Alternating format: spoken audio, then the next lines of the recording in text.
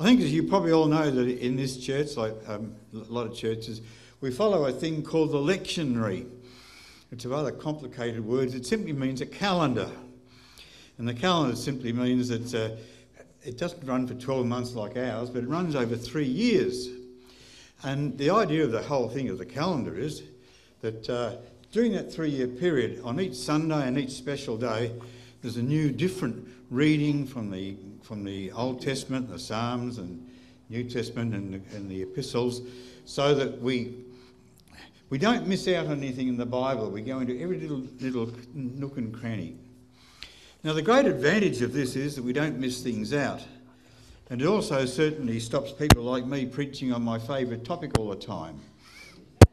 I remember as a child we were on holidays up in the Dandenongs. That was a big deal in those days. And going to the Methodist church at Sassafras. And it was in the afternoon there, and the lay preacher went on and on and on and on and on. And even my parents, who are very tolerant, shuffled and wriggled. And my father said after, this is in the May holidays, I don't think he'd preached since Christmas, and we needed to know everything that happened since then.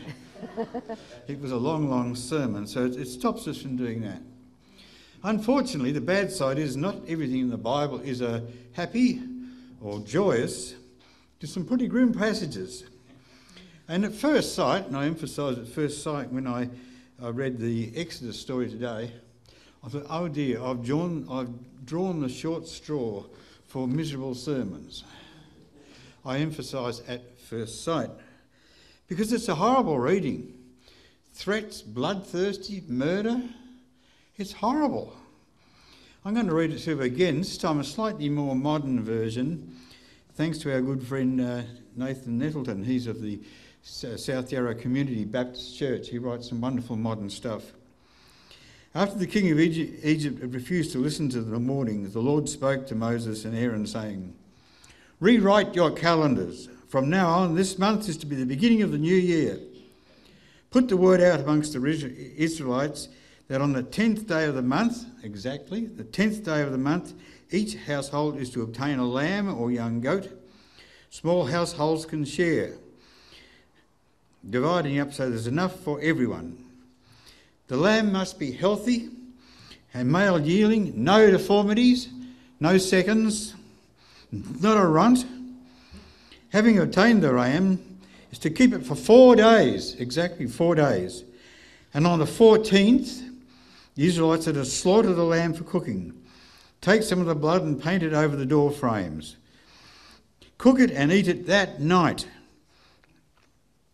Don't serve it raw or boiled. Don't even cut it up or gut it. Spit roast the whole thing over the fire and serve it with unleavened bread and bitter herbs.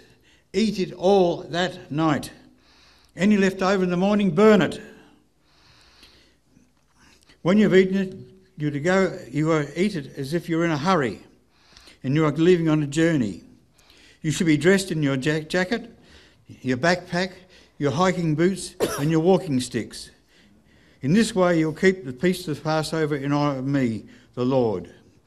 That night I'll go through Egypt and killing the firstborn sons of every family, and so it goes on. Pretty grim stuff, isn't it? Not quite the gentle Jesus, meek and mild that I was brought up in Sunday school to believe, God being loving and kind. So there must be a reason for all of this. So let's have a little bit closer and let's dissect a few messages out of this grisly story. Firstly, God is saying to them, reset your calendar. Suddenly, this has to be the first day of something new. I think what he's implying is there, something new is about to happen. You're about to go on a journey. Now, bear in mind that the Israelites for hundreds of years have prayed to God, let us free, let us free. They've been in Egypt for over 440 years, and a lot of time that they were slaves, captives, and they're waiting to get free. Do you think God's giving you a bit of a hint here? Eat as if you're about to go on a journey. He didn't actually say that, but it's sort of like make preparations for something. So I think this is something that God is saying, You're about to have a new beginning. And you have to reset your calendar. This is the marker point. This is the start of a new life and a new journey. I remember when I was young and I had an old car where the fuel gauge wasn't too reliable. So when it said half full, it might have been nearly empty. And when it said empty, it might have been nearly full. So even now, I've got an old habit from those days. Whenever I fill up my car, even now, full, I reset the speedo. Do you do that too? Put the odometer back to naught. And I seem to remember, Greg can correct me here, but I seem to remember the Austin 840 had about 8 gallons in the tank. And my father used to boast about doing it 30 miles to the gallon. That meant I could go 240 miles on a tank of petrol, isn't it? So it was pretty good.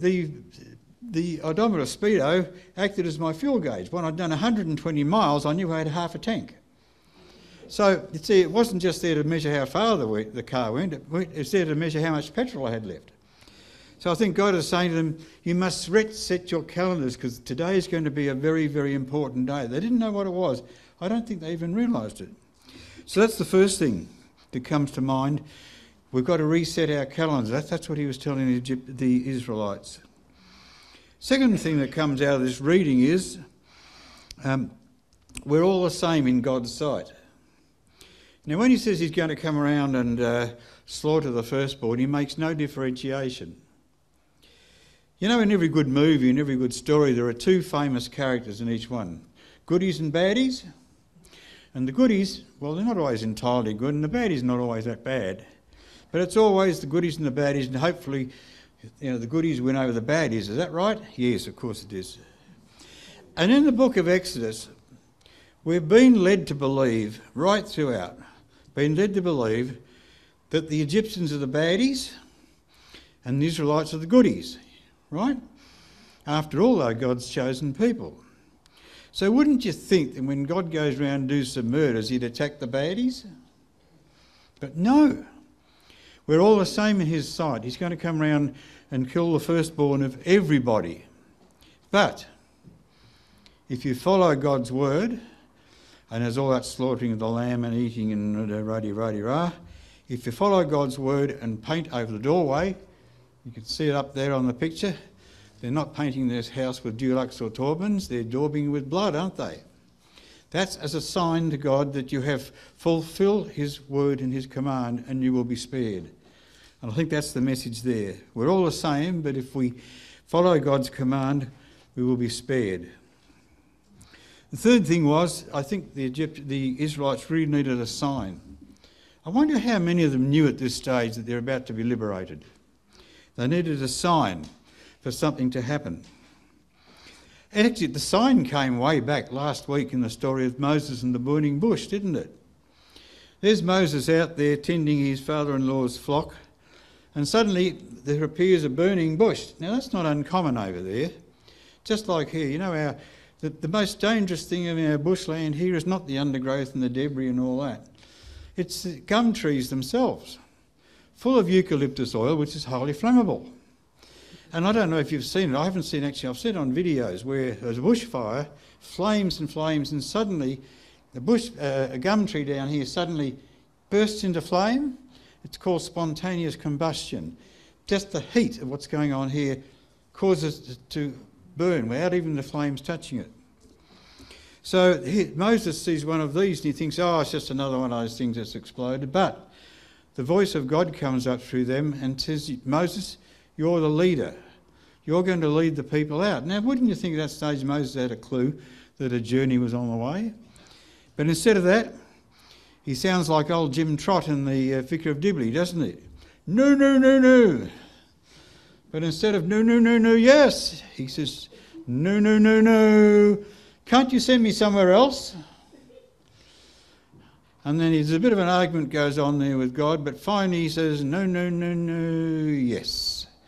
He decides to go off. But I wonder if then he realised just how soon that the release from captivity was going to be. They were all looking for a sign. Not only had they look for a sign, they had to give a sign to God that they were ready to go. So what's that got all to do with us?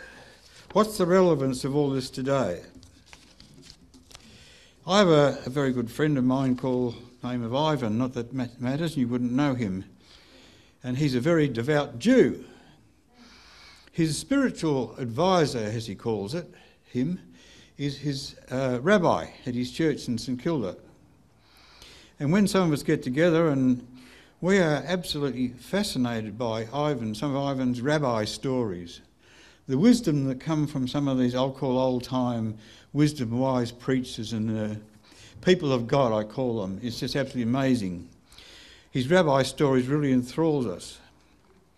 Interesting, this rabbi embraces our whole Bible. I call it the Christian Bible. Not just the Old Testament, that's the Jewish bit of it, but the New Testament. He embraces the stories of Jesus, even though he doesn't acknowledge Jesus as perhaps the Son of God. He acknowledges the stories of Jesus and the stories in the New Testament.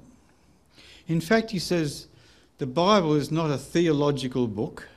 It's not theological instruction. It's not religious instruction. It's not even a history book.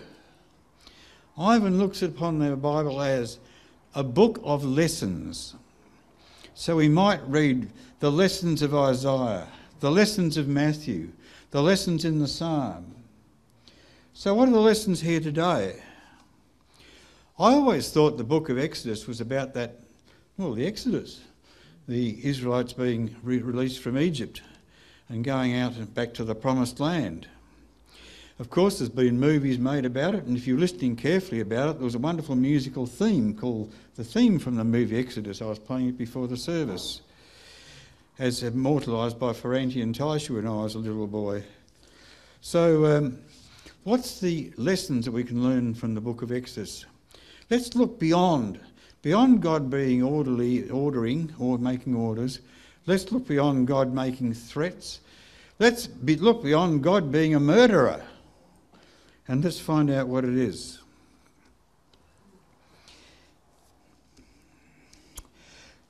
Firstly, like I said before, I think the thing that we have to learn is that we need a new beginning.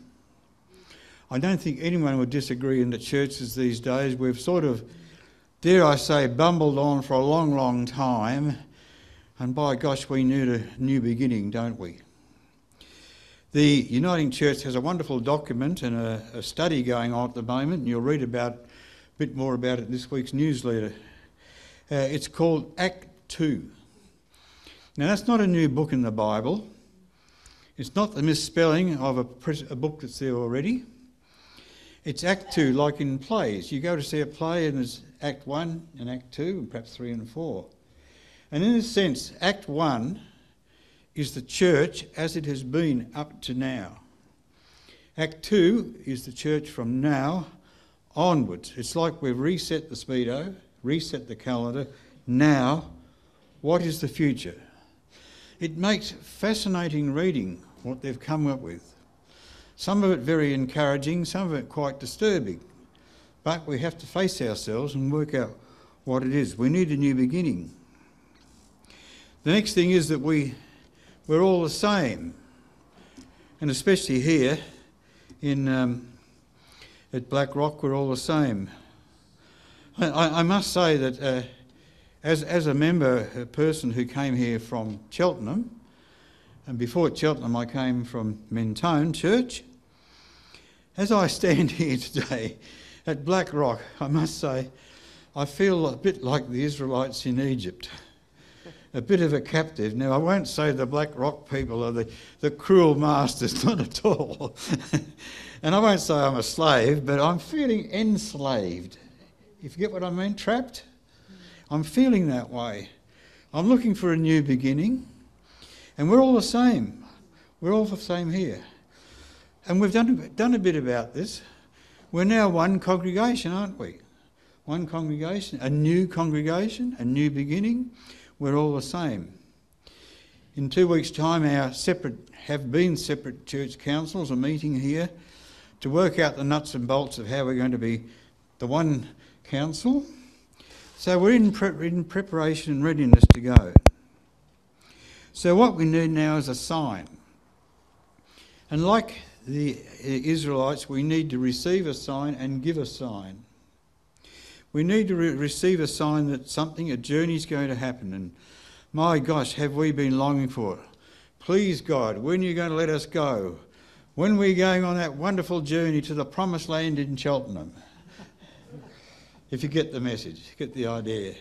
So we need a sign. Dare I say, if you came to church one Sunday morning and Alan Miller had a big smile on his face and he was doing cartwheels and somersaults down the aisle, it could be a sign that, yes, something has happened. But you might notice that sometime now Alan has now decided he's going to be sitting in the congregation for a while. He has done such an incredible job to bring about signs, and he's decided to take a little rest from that. Well deserved. I think he's just getting ready for the somersaults and the handsprings. And also thanks Barbara, who has taken over his job. He's been doing that job for about 130 years now. Bit of an exaggeration. He said it feels like it. But Barbara's got her L plates on and she's progressing to the P plates pretty quickly. But it's good to see that Alan's just having a little break from things. That's good. So the sign, we need to see a sign. And we need to give a sign. What's the point of us just going up there to Cheltenham when the new building's finished and sitting down the same way as you do every Sunday? No point at all. We need to have a sign out to the people. And there will be signs outside the church, and we have to give a sign. We're working on that. We're hoping to introduce, while we're waiting, in the waiting period, perhaps some mission studies so that we can know and learn how we can reach out to the people around us. We're looking for that. So they were looking for an answer, the Israelites. You've made us do this, God, what's happening? Strange thing was that the sign didn't come from God himself. The sign came from Pharaoh, the enemy, because he came to them after all the firstborn had slain, and he said, listen here. He called Moses and Aaron, listen here, you lot. I'm sick of you lot. Pack up, go. Pack your bags and go. Now, were they ready? Well, we hope, like God had said, when you eat this meal, when you celebrate this meal, be dressed, and I said, in your robes, and it said, have your sandals on and your stick. Even the original Old Testament tells us that. So are we ready to go now? How prepared are we to go forward? Perhaps there are signs around now that we don't even see. It was interesting last week, Alan Millard, after the service, because he sat in the congregation for the first time in a long time. He said, it was great sitting in the congregation. He's always up there worrying about the laptop computer and the sound levels and the plugs and that. He said, there were things happening in the service I didn't notice. So perhaps there are things going on here around us. There are signs that we're not taking notice of. There's a very old story, and please forgive me if you've heard it 300 times, but if there may be somebody who hasn't, but I think it's relevant now about watching out for signs. It's about a little country town, and it wasn't Bunyip, because we're up on a hill there in Bunyip, but the rain had come and the river was rising. And it's quite interesting. Quite often you'll see on the news flood warnings for the Bunyip River, and I often get phone calls. You all right, David? Well, where the Bunyip town is, it's about 50, 70 metres above the river, so we're quite all right. But in this little town, the waters were coming up, and the townsfolk were all ordered to leave. But there was one man there. He was a devout, faithful servant of the good Lord, and he wasn't going to move. And he's coming there and the water's coming up and up, and along comes a little rowing boat, and they said, quick, hop in the boat, we'll save you. He said, no, I've been a good and faithful servant of the Lord. He said, the God will save me. And still the water comes up, and by this time he's up on the kitchen table. And just then a motorboat comes past. And he says, quick, jump in, we'll take you away and save you. He says, no, I've been a good and faithful servant, rah-de-rah, the God will save me.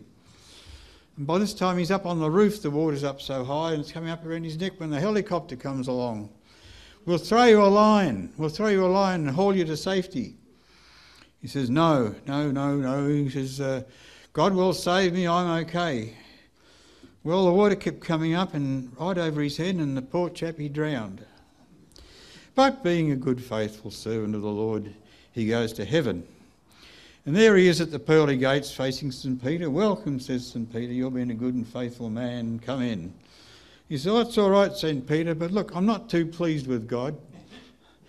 He said, I've been a good and faithful servant all these years. And he said, God let me drown. He said, I want to have a word with him. All right, Peter says, I'll arrange. And he arranges, he meets God. What's the problem, says God? Well, I've been a good and faithful servant all these years. And look at this, I'm only 40 years old and you let me drown. And God sat there and said, well, he says, I sent 2 boats and a helicopter. What else did you want?